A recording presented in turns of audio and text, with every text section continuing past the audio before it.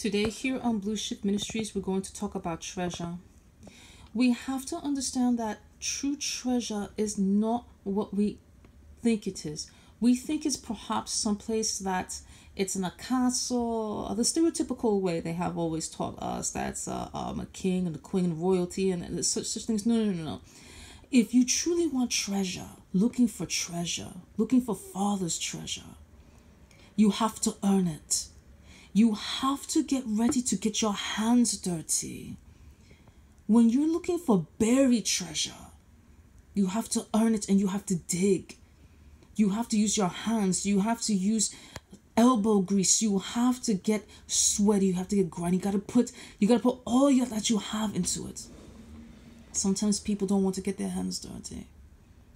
Those people I resent. I don't like people who don't like to get their hands dirty.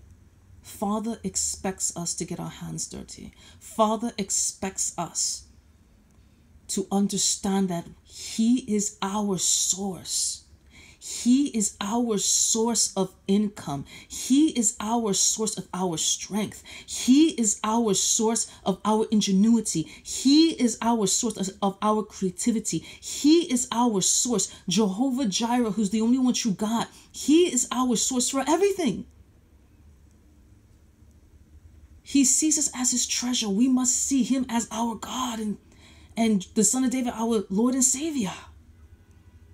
We must know what true treasure is so we can receive those blessings.